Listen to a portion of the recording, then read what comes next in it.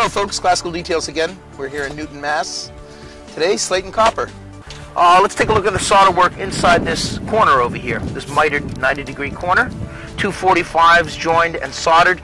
So this was tinned, pre-tinned, which is to say that when the pieces were apart, they were lightly covered with solder. They were placed together, they were sweated, which meant the heat transfer occurred between the two pieces, thus enabling the solder to transfer from one piece to the other, and then finally laced, which is the process of giving some depth or thickness to that solder.